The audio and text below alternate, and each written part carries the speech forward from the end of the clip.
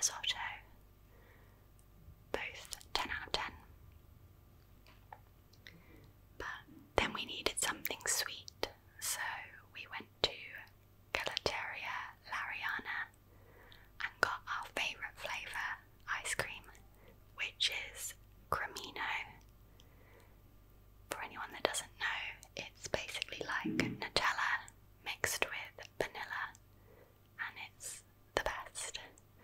You can get it in the UK, but it's quite rare to come by, whereas in Italy we found it everywhere. And then we went to the harbour or the port area to watch the sunset, and the sky turned pink and then red.